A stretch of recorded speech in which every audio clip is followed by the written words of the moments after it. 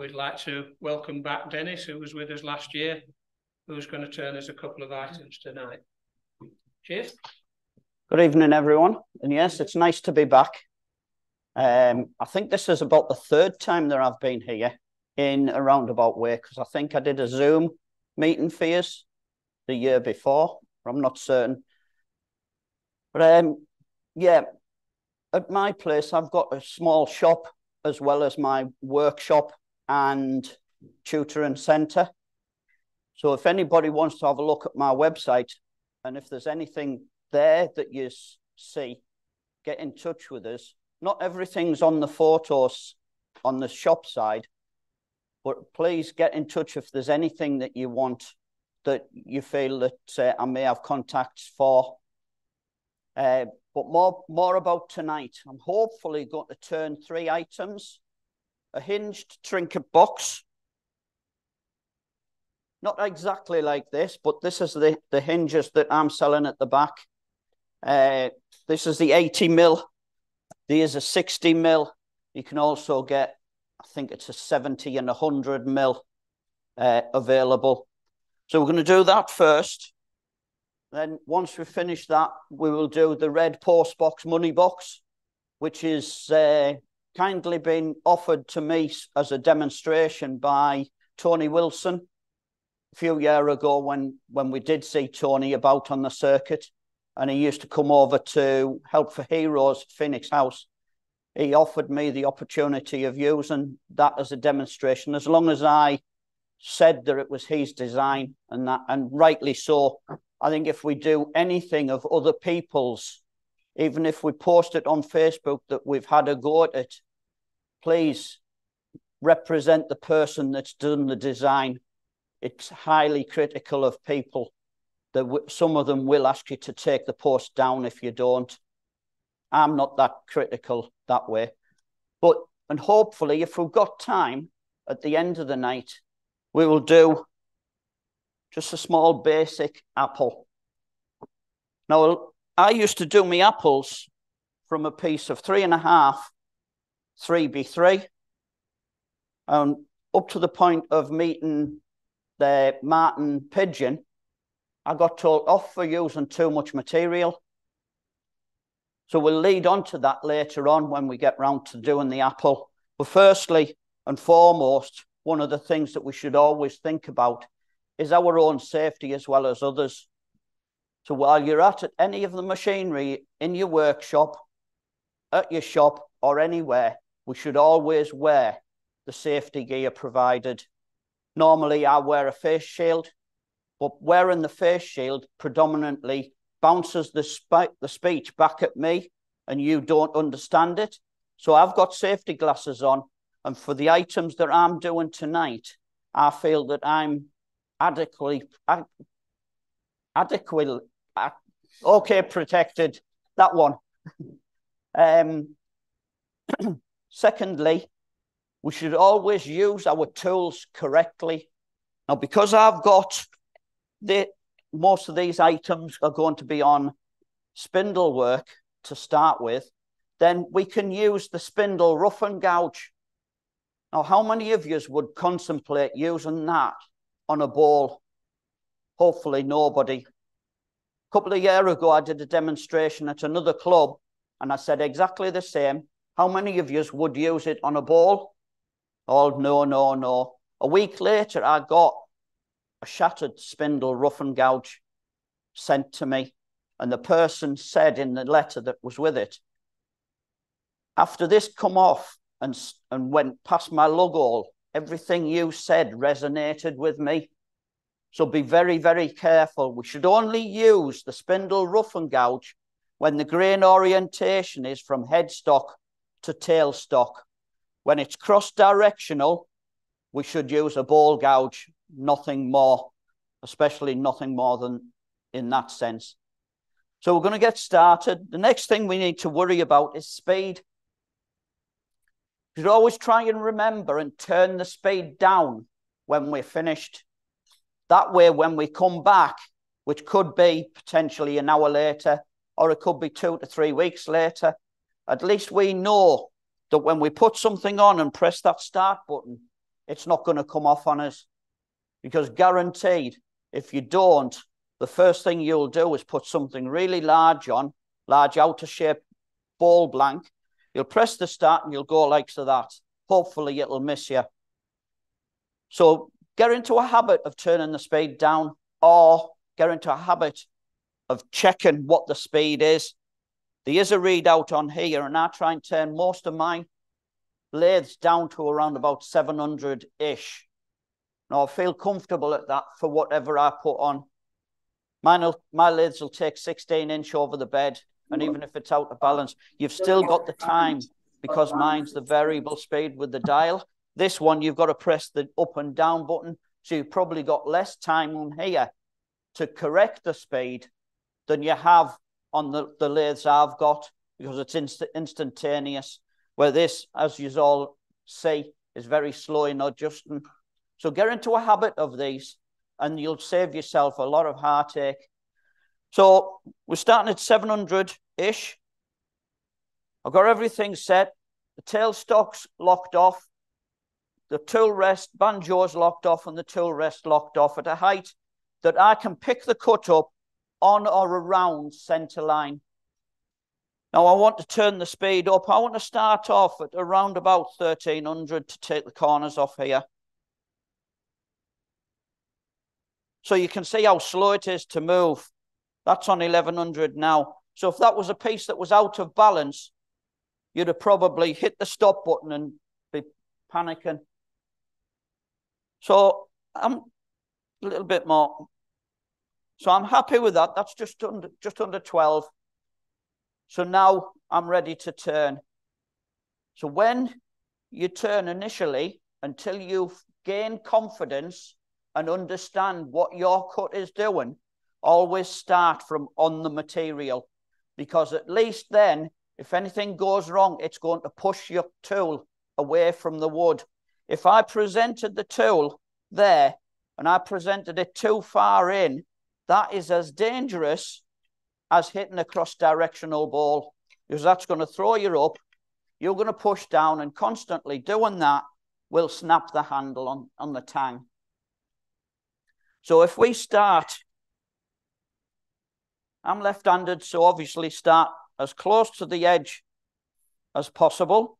That way, when we reverse to be doing this right-handed, we've only got a small amount to take off. So nice wide stance. What we're going to do is we're going to move our weight from my left leg across to my right leg. I'm not going to rotate my hips, because what will happen is you'll take a cut, you'll take a bigger cut in the center, and you come out on the edge. So you've got both ends wider than the center. So if we take a cut, slide the tool through my fingers, pick the cut up, do you want to pull it round? Huh? all the way to the end. The cutting edge is off the material, but I haven't took the tool off the material, because I know now where the material is. Because if I took it off, I've got to find it again. I'll pick the cut up. So by knowing where the material is, I can come back, and the loud banging will tell me that I'm back to start. Slide the tool through. Come back.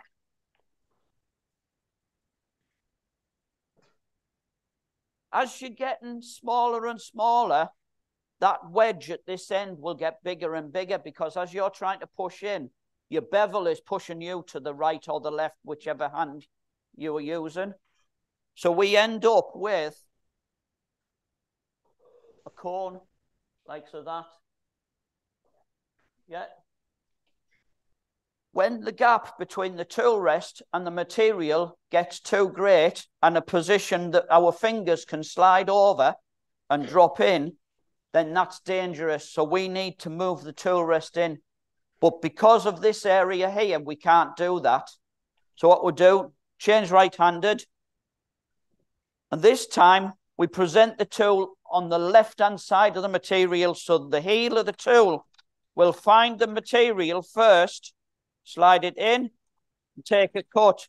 If we tried to take a cut here, straight in, we will try and take too much off, and it'll do a couple of different things. It'll chip the wood out and take too much material out. It will drag you and drag you down.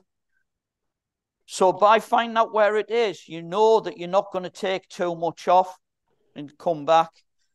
So all you're going to do now is come back.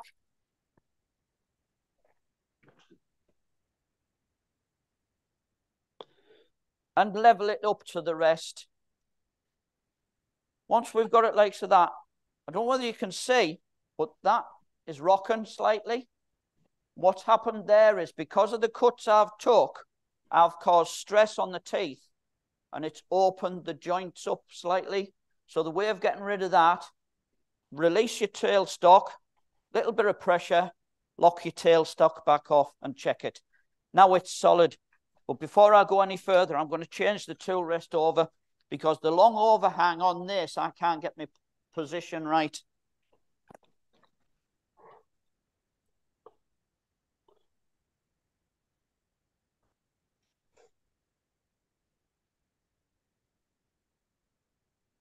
So I can now move my tool rest into position.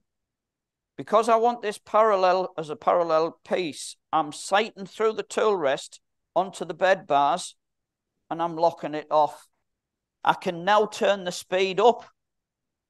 I'll turn it up to around about 1600, but also check that the vibration of the lathe is okay. 1450, that's fine.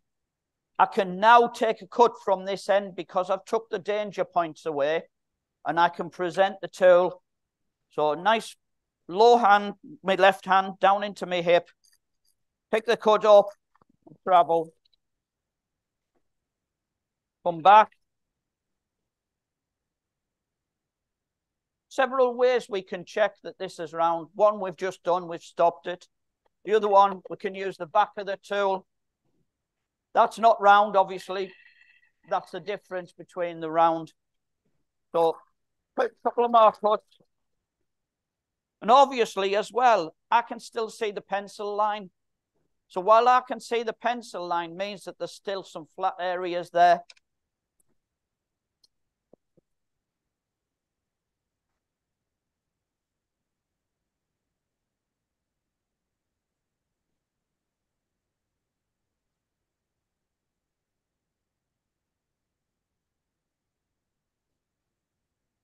Stop the lathe.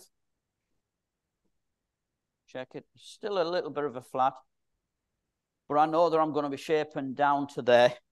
So the next job I need to do is put a chucking point on both ends and then split this into two.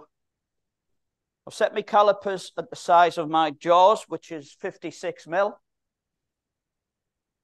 So I want to drop them past, so I'll use the width of the tool, the part and chisel.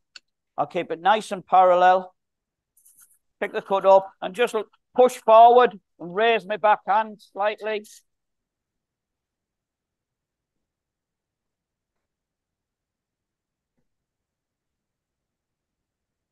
Get rid of the waste that's left on there.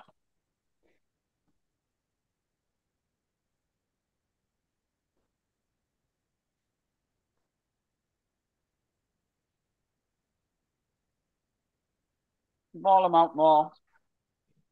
There we go. Same on this end.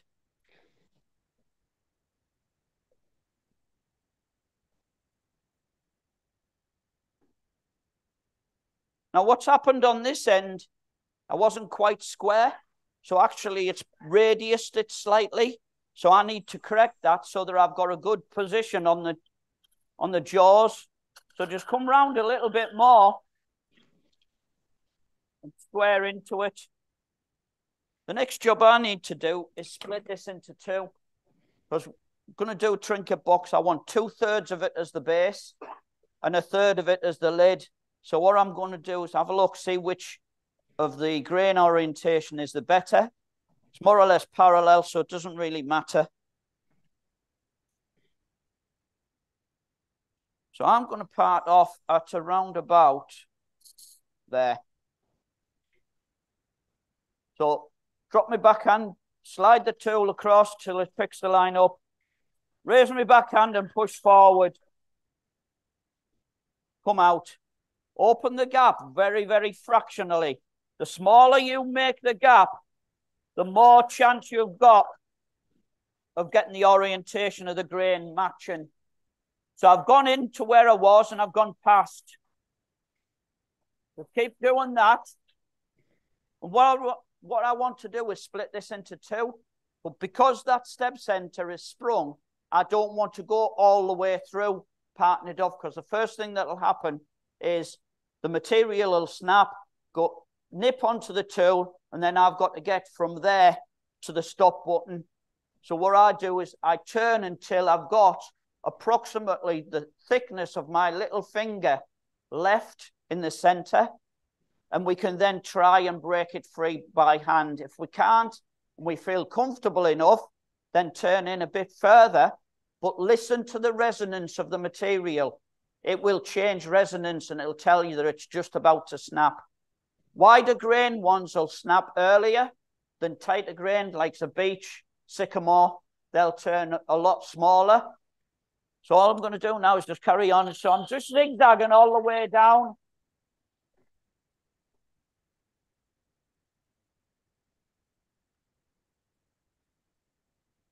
Just backing off slightly each time so I can see. And hear the resonance changing now. So I'm going to stop the lathe. I'll back the tailstock off slightly. Still can't, so back it back in. Tighten it off. Start again. Very, very fine puts. Listening to the lathe. Listen to the timber. And then don't do that.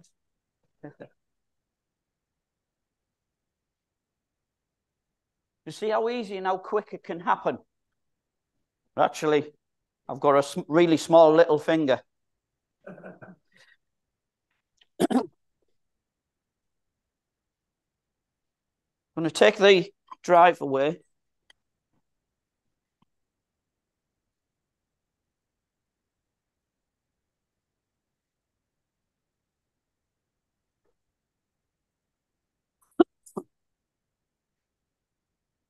I'm now going to mount the bottom piece onto the lathe and move the tailstock out the way.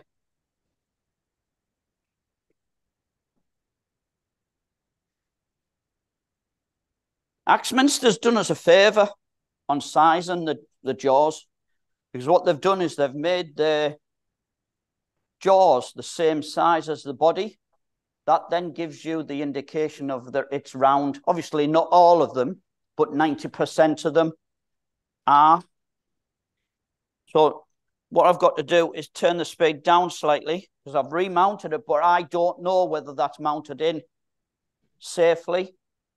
So by turning the speed down, standing to the side and turning it on, then we know that it's balanced and we can turn the speed back up again.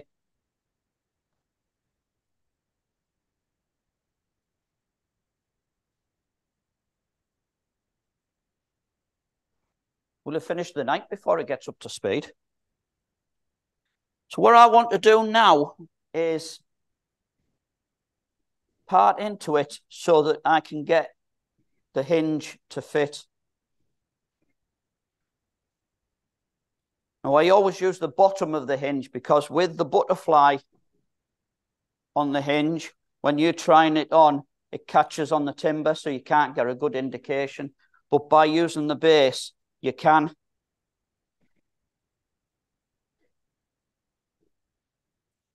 Locked everything off. And I'm using half the width of the tool.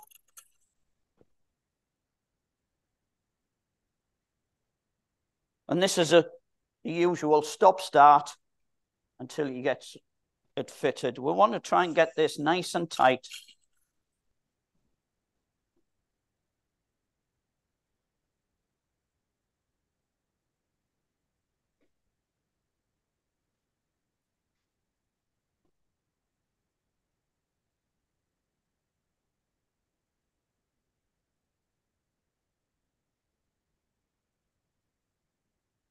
There we go.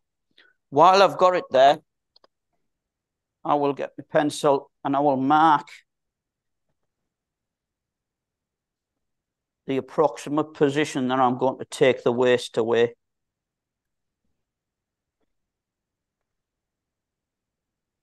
Reposition my tool rest across the face.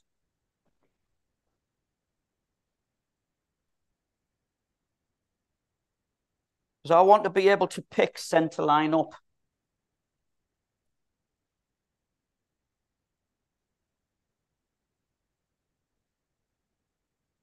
I'm going to use the spindle gouge and I'm going to use it parallel so that I can push in, tip the tool over. So my right hand is going the controlling of the cut. My left hand is controlling the movement. So what I'm doing is I'm using the palm of my hand up against the tool rest. I'm using my right hand to push in and tip it over. And I'm going to use my fingers to pull into a fist. When I get so far out, I'm going to tip the tool over slightly because the radius of the spindle gouge end is rolling. So if we kept doing that, then it would just go into a cone in the center, and we don't want that initially. I do want to go that sort of shape, but initially I want to start working down the side. So let the lathe get up to speed. Push in over, tip it over, close my fist.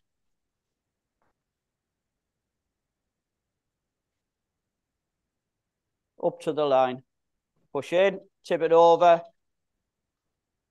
Don't try and take too much off. The first thing the tool is going to do is start squealing at you.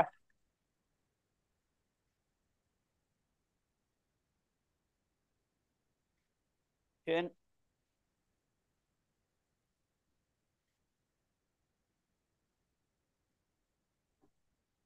I'm going to keep digging it down like this until I get to a position where I'm happy with the depth.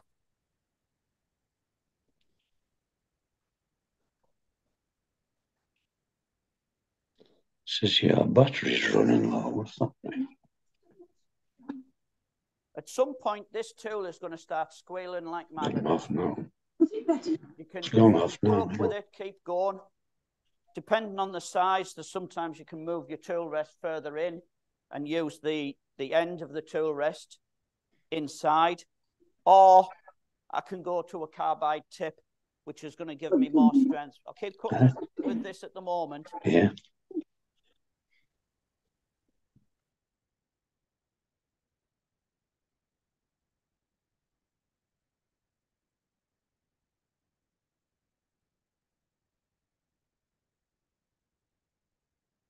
Starting to squeal now. One thing, if we get a pip in the center and we're struggling to get it, it'll kick your tool across. Just turn it back so that the flute is pointing to the 12 o'clock. Raise your back hand and go underneath it. By doing that, you can nibble at it back into center line. So pick it up underneath, up to center line, push in over.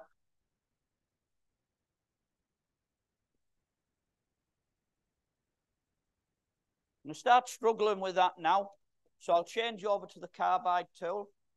Because the carbide tool is a solid bar, we've got more strength, we've got more stability.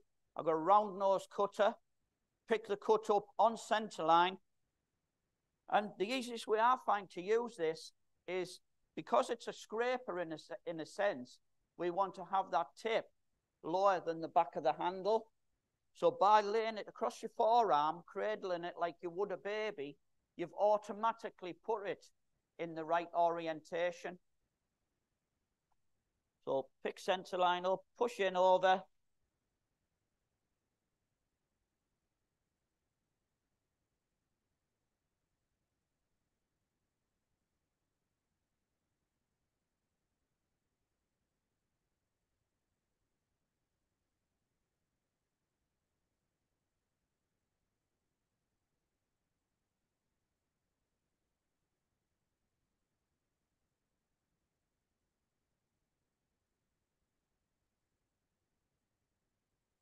What I'm starting to do now is, I know what shape I want, so I'm starting to shape the bottom of the inside of the box.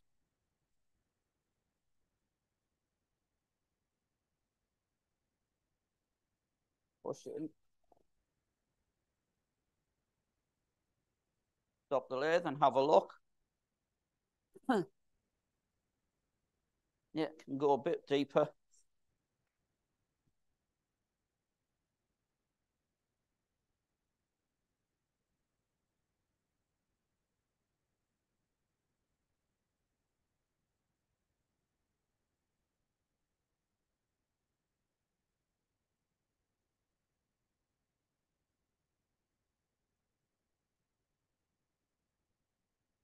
I'm happy with that, but I want to clean this down a little bit better.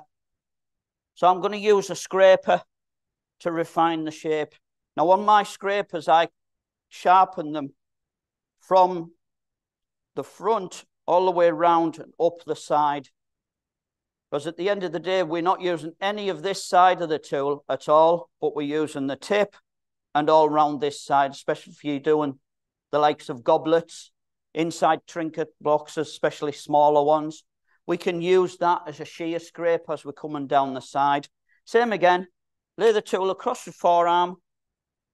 Tool's a little bit too low. So raise the tool rest so that we can pick the center up, but have that tool at the right angle. That will reduce the chance of a dig in because of the overhang. So gradually find out where it is. And I'm just going to lay my left hand across the tool. I don't want to be taking much off at all. I want to let the tool do the work. And in the case, what I'm thinking about is taking nothing off. It may sound daft, but if you grab hold of the tool for one, you're going to gouge that round. If you lay your hand on the top and just lay it on and run it round, then it's going to take the finest of cuts. So back onto center.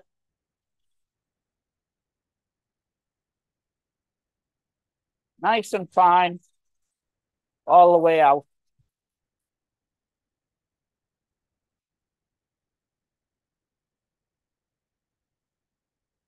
Stop the lathe.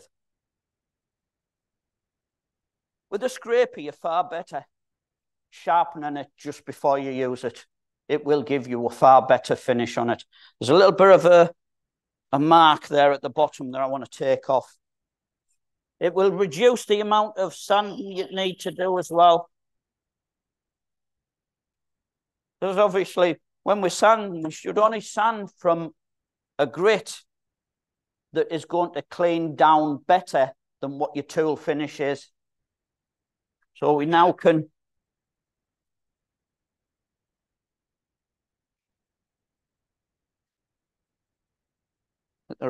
turn your speed down for sanding. I normally do it at around about the same speed as I do when I start the lathe off. So around about the 700 mark. Thank you.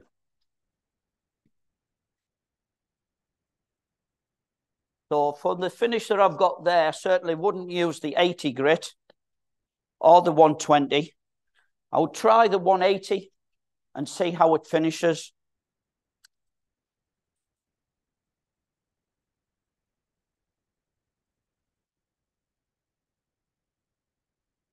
So I've turned that down. It's at around about 800. Using it on this quarter of the lathe closest to you. That way the dust will get pulled away from you, especially if you've got the extraction on.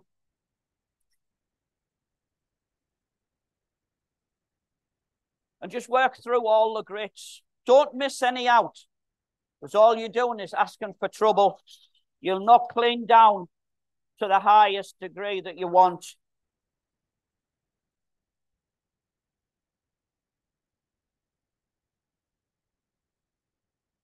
And I'm sanding down through to 600. I'm not touching the end. I'm not touching the part that I've just put as a joint for the ring.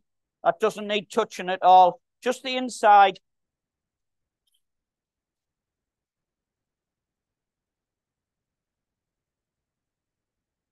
Now, as you're getting further down the grits, you don't need to sand, or you shouldn't need to sand as much as the one before, because all you're doing is taking the scratches off that you've just put on.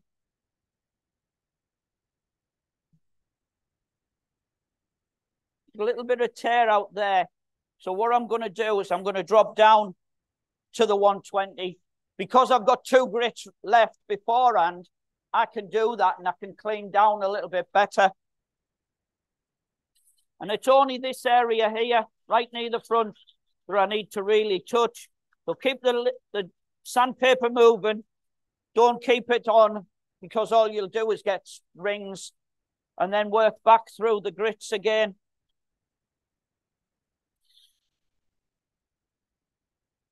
If you've got stubborn grain that's tore out and the rest is sanding up nicely, you can use your sanding sealer. And what we do is, where the tear out is, put your sanding sealer on just in that area, nothing else. Wipe the excess off and dry it out, and then sand it down. What you'll find is the sanding sealer will dry and harden the grain, and it'll give it an opportunity of sanding that first before the other.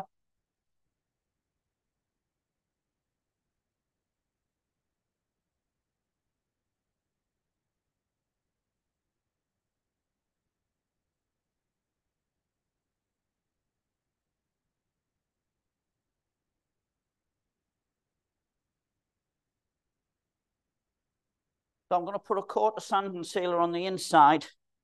And when you leave your sanding sealer, the residue will go at the bottom. So remember to give it a good shake up. And remember to take the bottle lid off, not the black pipe fitting or cable fitting, like everybody seems to want to do. Just do not know why. Always put the bottle out of your way. If you're anything like me, if you leave it in the way, the first thing it's going to do is be on the floor. And it's expensive enough to get the sanding sealer and the stuff that we use as it is, without having to mop it up with shavings.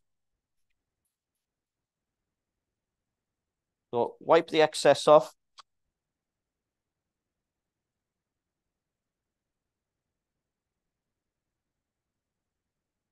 We also want to get the lathe on and back up to a speed that we were turning, or thereabouts. That's fast enough. And we're going to burnish the inside. Use a paper towel. You can also use shavings, as long as you know that it's just shavings. There's nothing metal, nothing abrasive in it. The first thing you're going to do, pick something up that is going to wreck what you've just done. It's going to scratch it.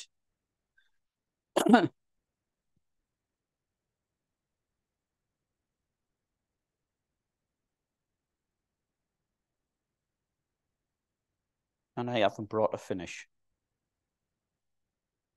So passes one of them finishes down, please. I knew that was coming. Thanks. I know.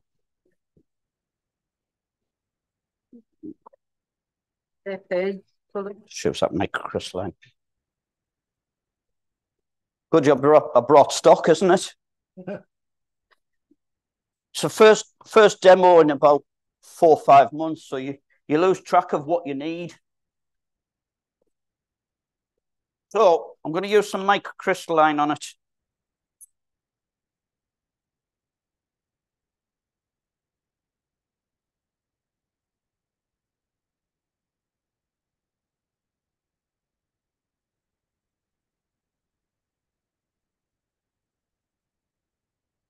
Don't need much of this. Now, the thing with microcrystalline is it's hard wearing, whereas the Hampshire Sheen High Gloss or your Wood Wax 22 is a nice shiny finish. But every time you pick it up, you will leave finger marks on it. Where the microcrystalline is harder wearing, and it will give a harder wearing for longer. So you can pick it up and your finger marks won't stay in it. And it'll give a nice shine on it. So that's the inside done. And the main thing, put the lid on it. Don't just put it to the side, because you can guarantee when I start turning this down to shape, that'll fill up. Doesn't matter where it is. So we're going to reposition our tool rest, and we're now going to start shaping the outside.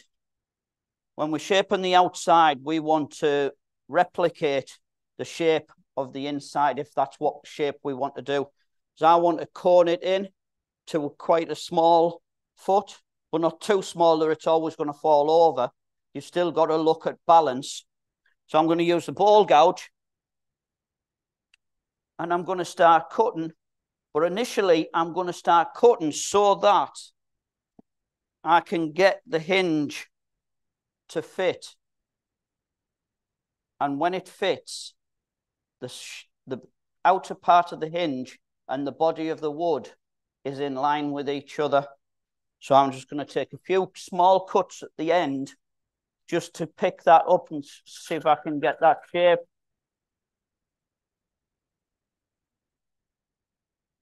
Don't need to do any more than that, because once we've got the shape there, we can follow on. That wasn't a bad guess, was it? So we can now start taking the shape. As I say, I'm going to taper it in, so I want to start taking a cut further down, get rid of some of the waste. I can turn the speed up a little bit as well. When you press the right button, there is. So it's around about 1300. So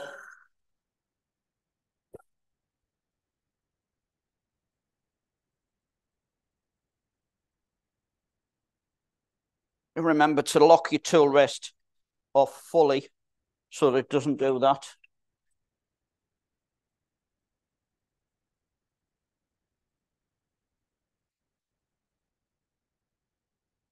All I'm doing is getting rid of the waste.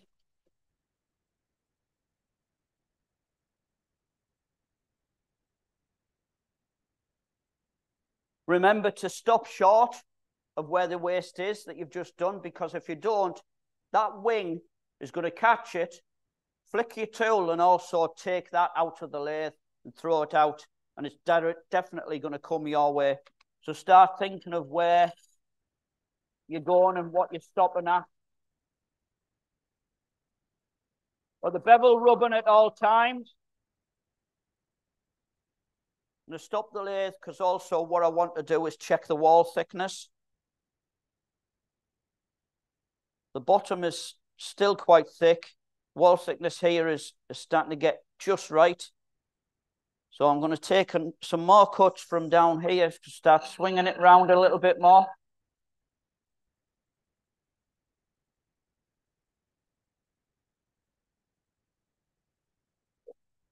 And start right the way back up here now.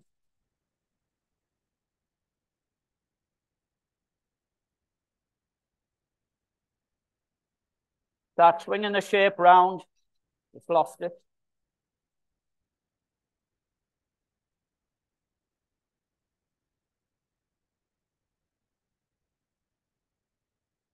So I want to take it further down now, but the material's in the way, so I'll take a cut from the other side and just push in over. Get rid of some of it.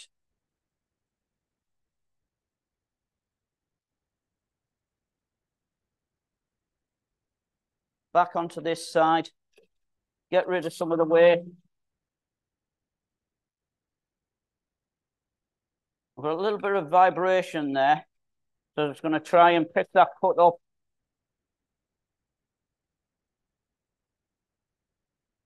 That's it.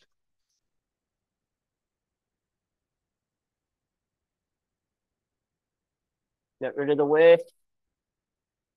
By getting this down as close to finishing point as possible will help me when I reverse it.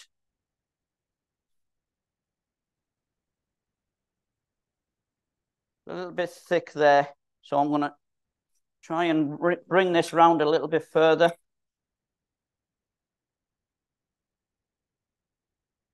That's better.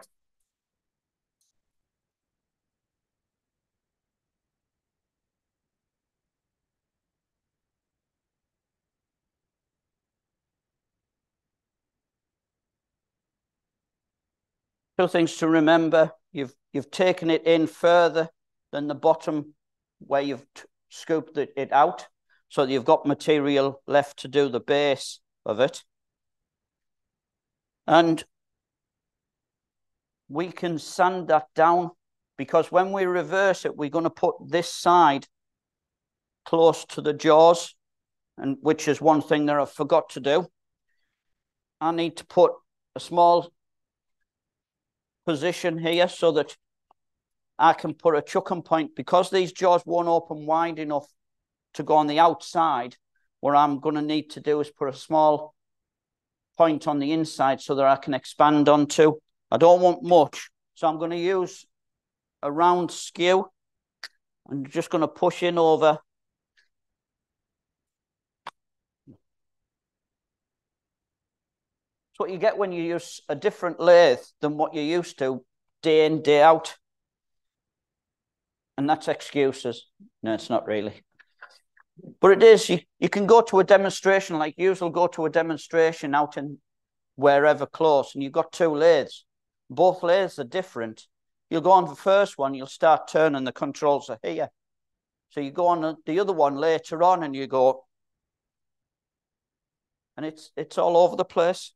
So right, I'm just going to put that little chucking point in.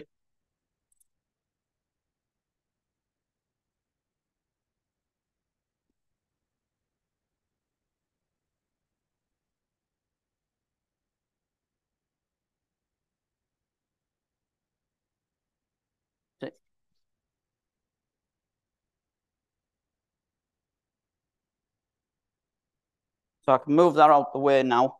I can sand that down.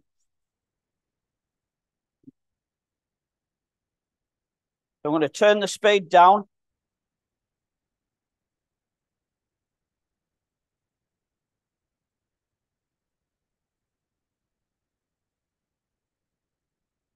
I'm going to start from the 180 again.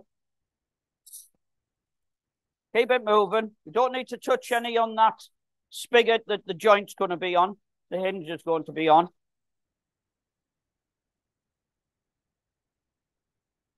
And as I say, it all depends what grade you start of how good the quality of finish is off your tool.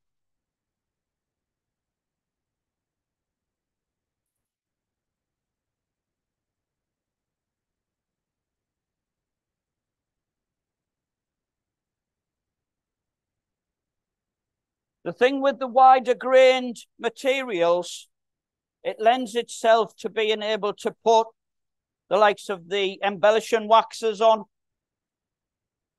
Now, the one way I've found of when I do the embellishing waxes, I've sanded it down to finish, but then I'd not wire brush, I'd soft brush the grain, get rid of all the dust inside the grain.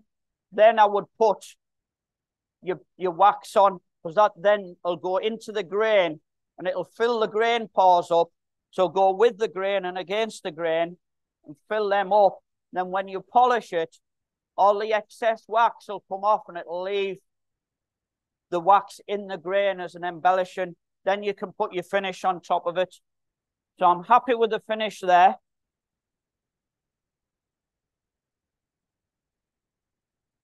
So I'm going to coat the sand and sealer. I am going to sand it down again when I do the bottom, but I shouldn't need to do any more sanding on the side. So just coat it. Get your sand and sealer on quite fast. You don't have to take your time over it, because the longer you take over it, the more it's going to start drying. The more it's going to start drying, gloopy, thick in places, thin in others, and then you've got to try and sand it back to clean that back again, or use your Yorkshire grit to cut it in. So straight away, wipe the excess off. Get the speed back up. I've diluted it 50-50. It does say on the tins that it can be used straight from the tin. Personally, I think it's too thick. That's both the Hampshire Sheen one and the chestnut one.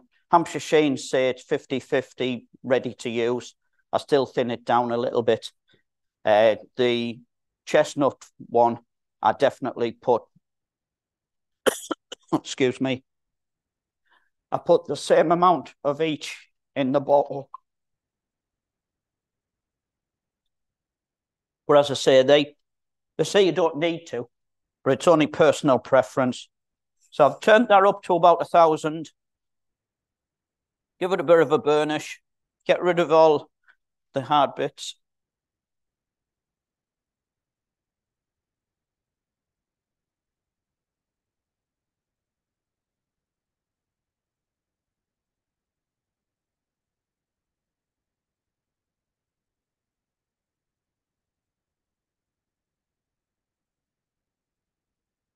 You can tell when you've got this on because it darkens off.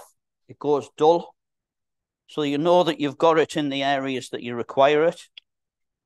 And as I say, make sure you put the lid back on it. Clean piece of paper towel this time.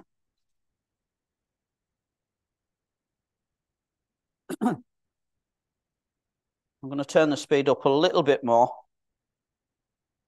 and polish it off. Keep the paper moving.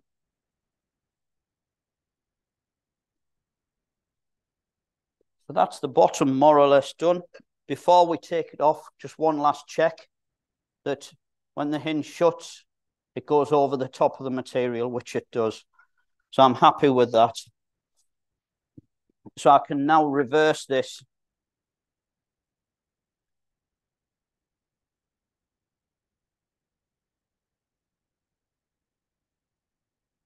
One thing I'm going to do is put the tailstock in because I want to make sure that this is central.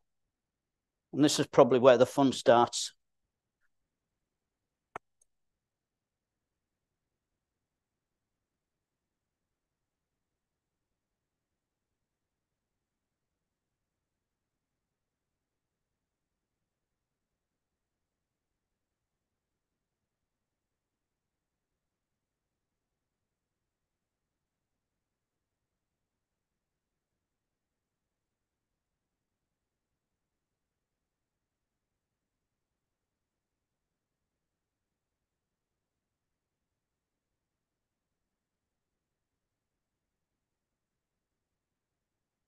I've tightened that up just sufficient to hold it.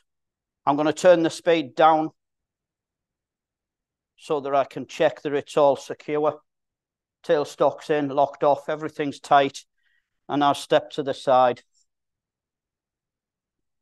Yep. Happy. I'm going to change the position of the tool rest because initially I want to get rid of all this waste. I'll get rid of the wider part first and then I'll start on the chucking point. So actually I should be able to get in close that way. I'm going to use the spindle gouge because I don't want to be taking too much off. Now that I know it's balanced, I can turn the speed back up again.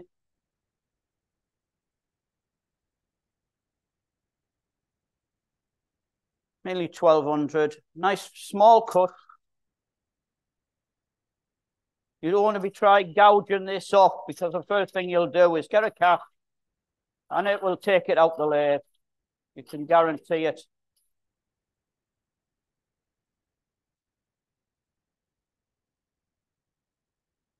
So stop the lathe, reposition the tool rest.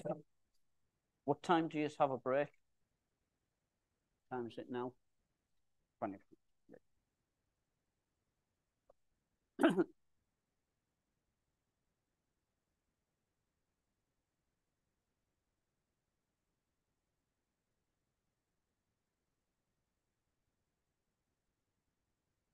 All I'm doing is getting rid of the waste. Noticing the tailstock's come off slightly.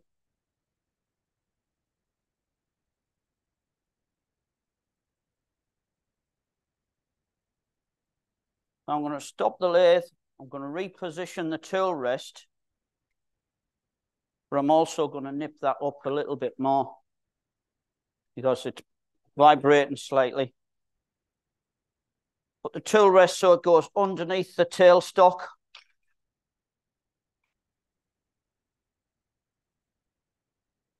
And we're going to start scooping across the bottom. And we same again, we're going to use the spindle gouge. Don't want to be taking large cuts off this. That's not going to get in, so I'll change over to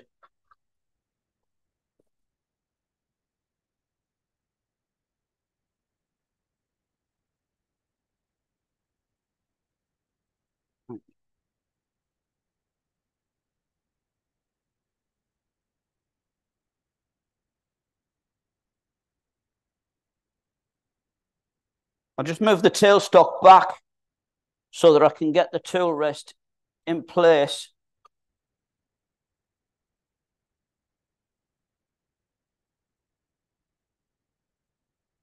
So that I can take a cut underneath.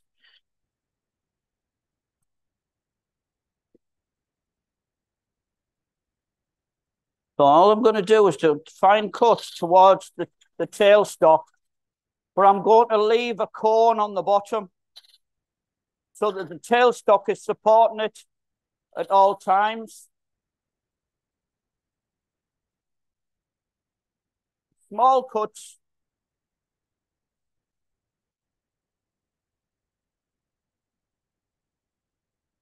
Now that I've got a bit of the waste away, I can now move the tool rest in and up slightly again.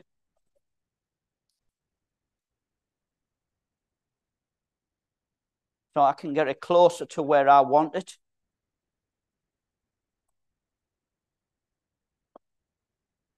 Whenever you move the tool rest, always get into a habit of moving your material at least one full revolution, just to make sure that it misses the tool rest.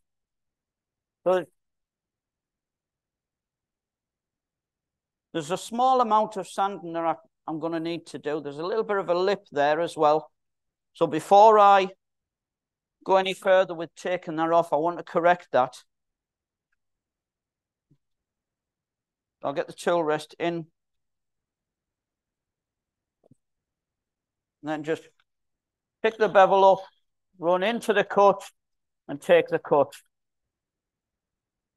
That's all I needed. Now I can reposition the tool rest back around the center on the base.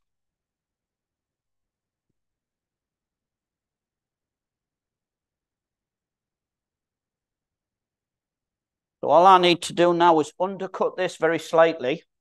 In fact, by the looks of that, it is. Yeah. So all I need to do now is take the spigot away. So I'm going to pick smaller cuts a little bit further back. I'm gradually come in towards the material and get rid of this. It should come off as a little pip. Once I get down to the bottom, a little bit more of it. Get my spindle gouge right the way over onto a knife edge. And all I need to do now is the finest of cuts to clean that down, coming through center as I finish.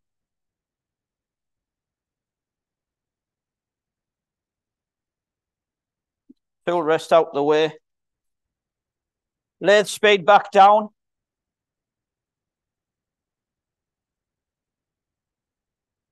And sand the base off.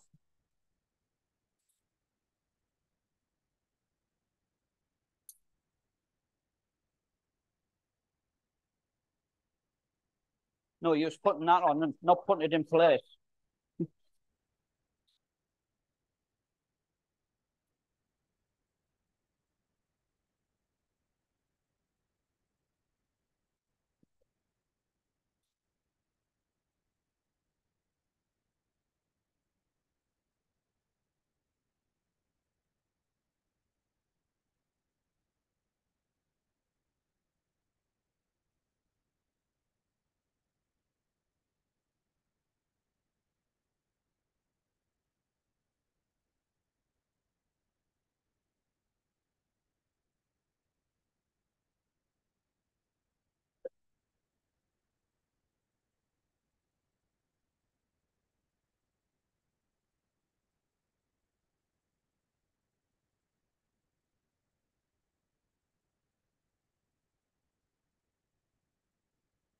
When you put more sand and sealer on around the sides, always put another coat of finish on it. Excuse me. I find it's best putting the finish on with the lathe stationary. I feel you can get a better coating on it, unless it's really, really small stuff, where it probably takes you longer to stop the lathe to do it than to put it on. A little bit of a coat further up. Turn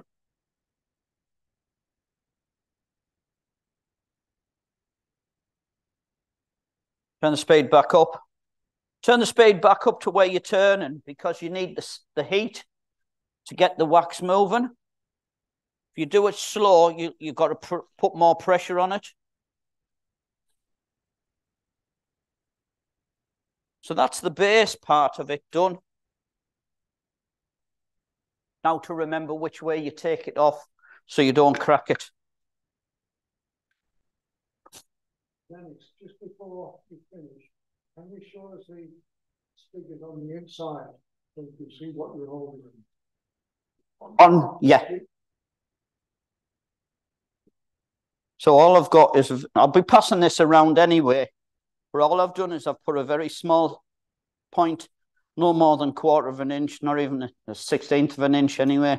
You don't need much, because if you've got it right, at the right size, then your tailstock's going to take most of the support anyway.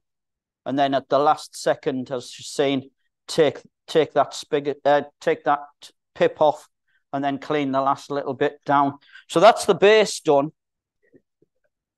When we start for the top, I've put the piece of material in, I've turned the speed down, and I've turned it on, just to make sure that I've got it balanced and it's okay, it's not going to come out. And now I've turned the speed back up a little bit. I'm going to go to about 1300, and I'm going to part into it so that the lid, the hinge, fits onto the material. So it's exactly the same as I did before. So half the width of the tool. Stop the lathe and try it.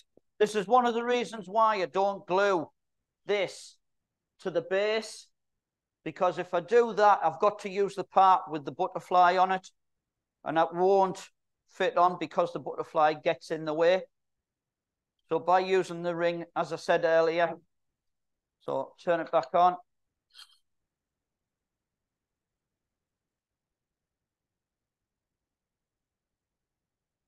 And it is a case of stop start until you get it on. The better you get it fitted, the better it looks, the more pleasing it looks. I'm saying that I've probably gone too far now. Oh no.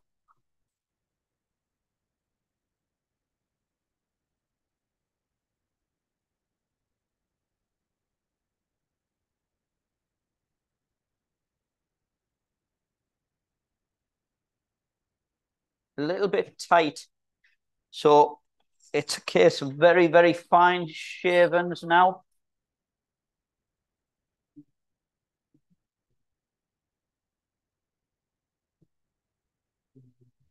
There we go.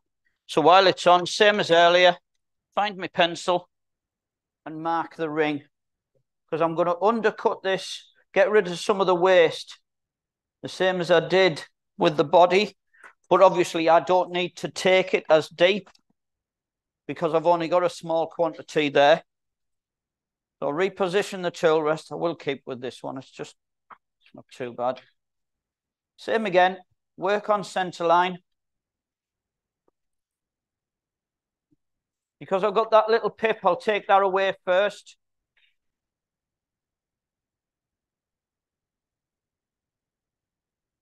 Pick the cut up, push in over, twist it over and pull it towards us.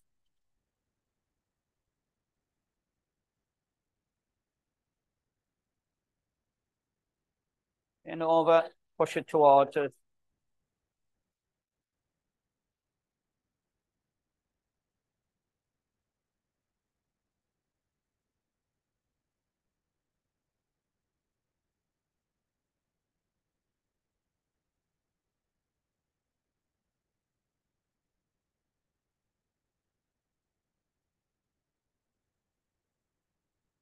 So I've still got a little bit I can take off because the pencil line's there.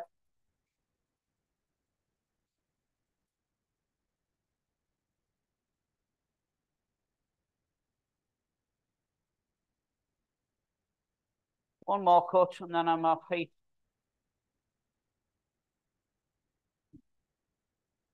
What I'm going to do this time, I'm going to use the flat nose scraper.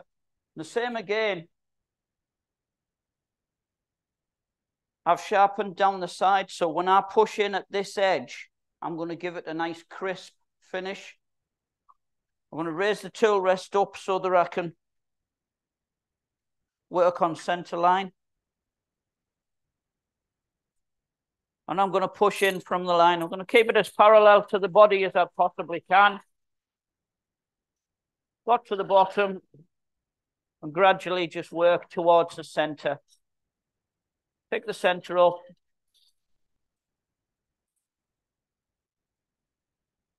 And all I'm doing is getting rid of the waste. We don't want the lid too heavy. As soon as you open it, it's just going to flop back.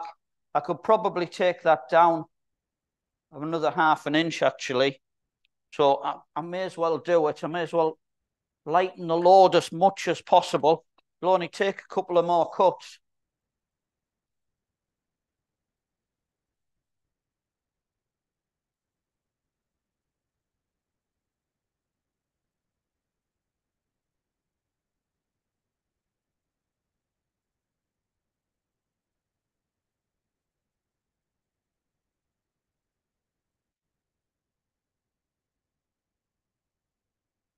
So represent, raise the tool rest up.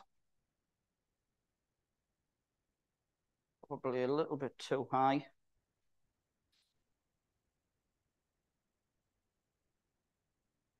And clean the waste away. Make sure you've got the tool the right orientation.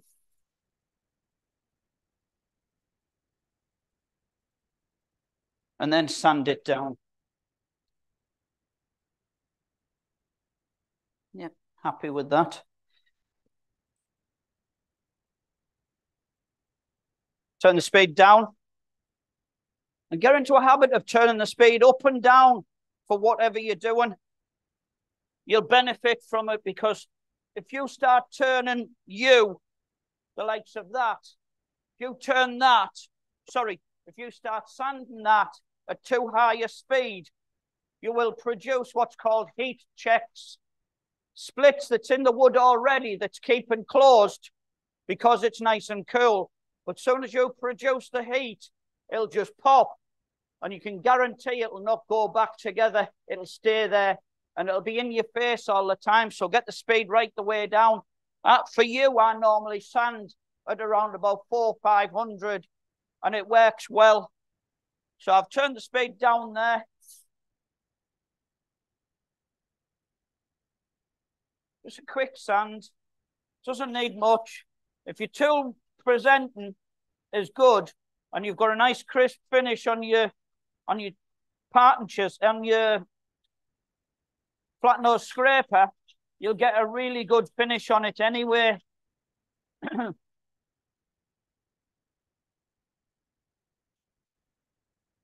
The beauty of doing this parallel as well is I don't need to put a little chucking point on the inside because I've got one already.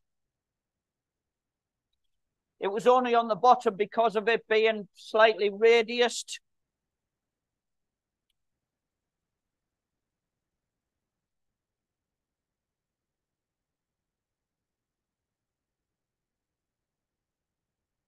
Thing with doing a flat bottom as well in it is it's hard to get the finish right on that because you can't get the sandpaper across to sand the base. So you've just got to hope that the finish that you've put on it with the scraper with really fine cuts cleans it up nicely. So same again, wipe the excess off. Get the speed back up. And burnish it off. Give it a rub over. Stop the lathe. And a coat of microcrystalline.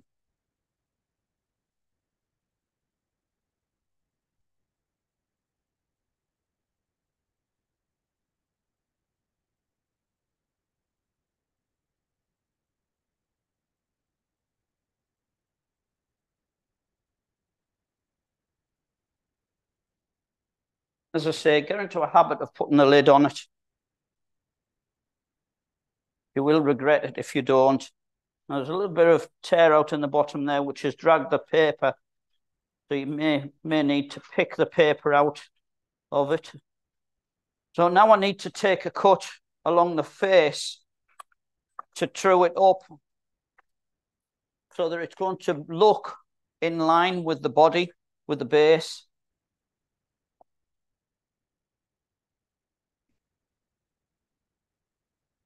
So I'm going to use the ball gouge,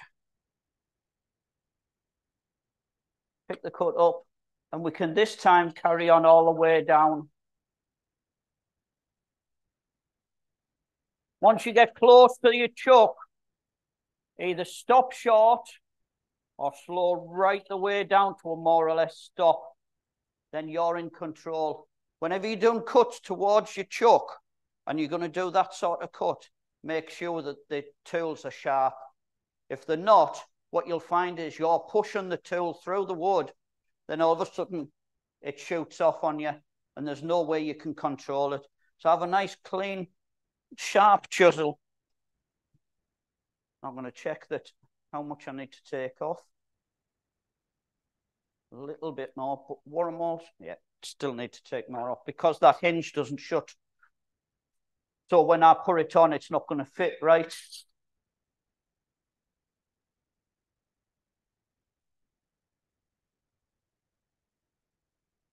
And the shape of these trinket boxes is totally up to you, what size and shape you do them.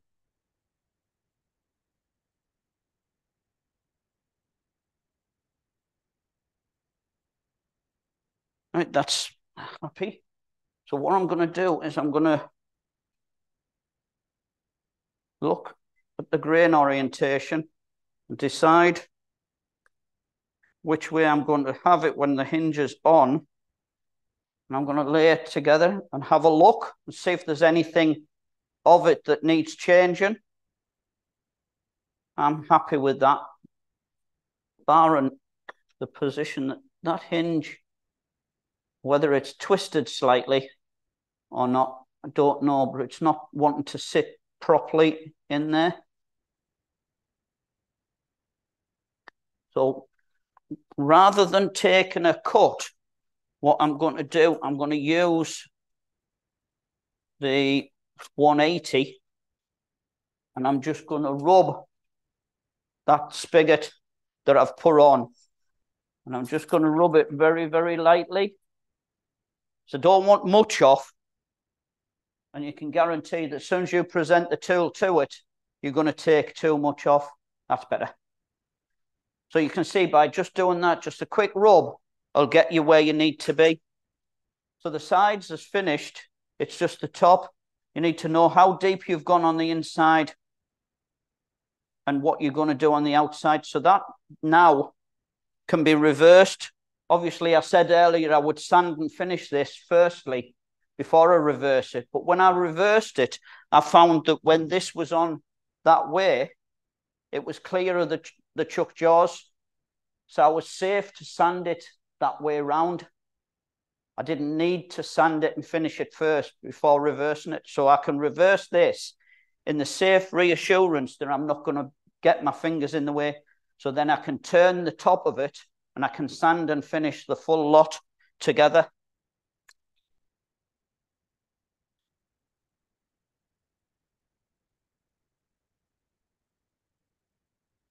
It goes all the way back to the jaws. I'll just nip it off. If you feel uncomfortable, you can bring your tailstock up against it.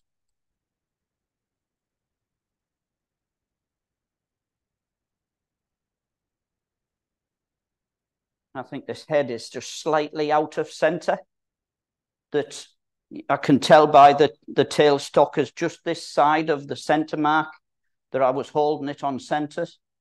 But I'm not bothered because I've got sufficient there to hold it that, to be truthful, I wouldn't use that, but I'm just showing you that there is a method that you can do to hold it if you're unsure of exactly how comfortable you are with your turning. So I'm going to radius this slightly. Now, I'm going to use the spindle gouge again because I do want to take small cuts. Everything's happy. So I'll start off with the chucking point. I'll start taking that away. I've set the tool rest slightly at an angle so that the tool rest is more or less in the orientation that I want to be cutting. So then all I need to do is pick the cut up, use the palm of my hand and my front knuckle on my little finger, and basically lean forward. When you're leaning forward, have the bevel rubbing. Come back.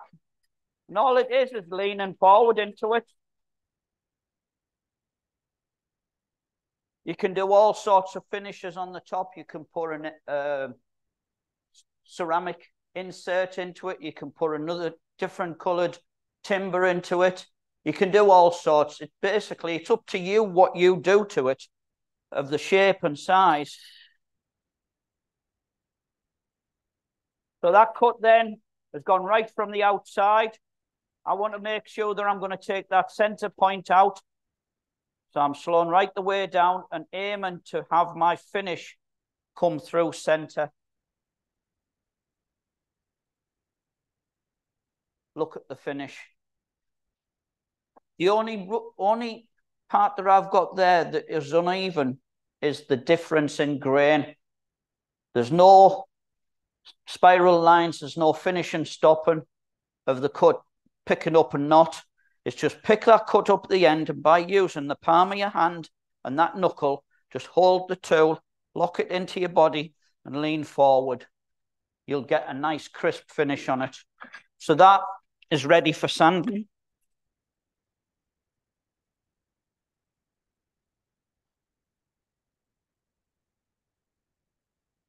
And as I say, I can now sand both the inside, the side and the lid together. Keep it moving.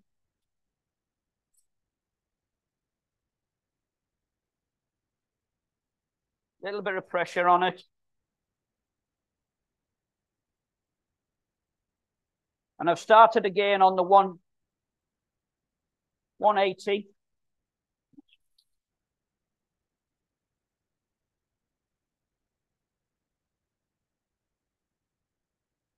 And I'll work right the way through to the 600. If I was going to put a spirit stain on this, then I would only sand to 320.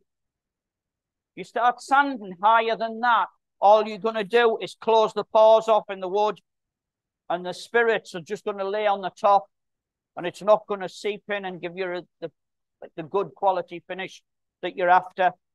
So sand it 320 and give them the spirit stains a chance to soak into the timber.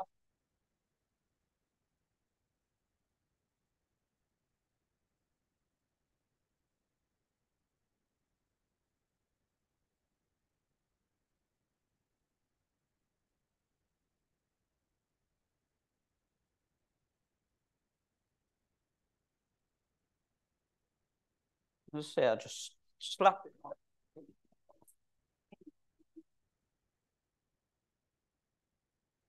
Stop there in a second.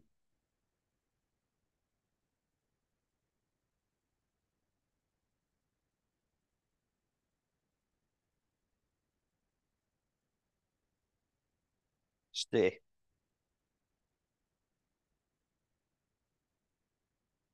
there's any questions, feel free to ask as we're going along.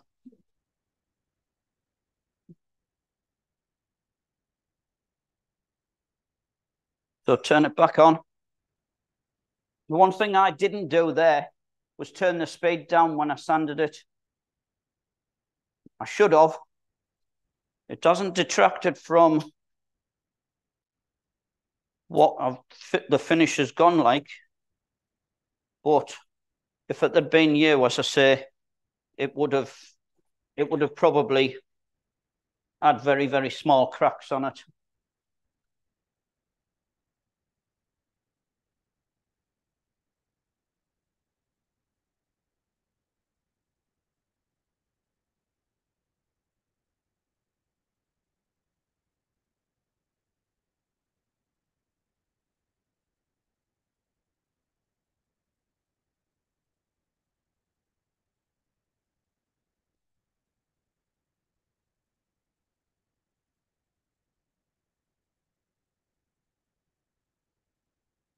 Right.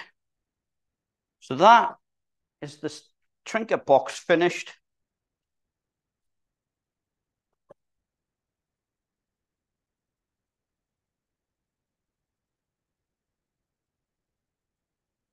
Get your grain orientation set so that you've got a really good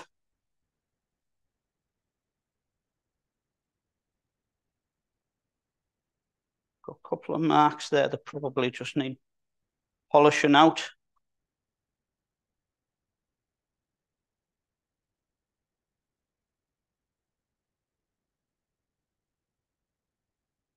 Just a little bit more pressure on it. I'm not going to glue this together, but I'll pass it round as the finished item and see how many times it falls apart on the floor. What glue would you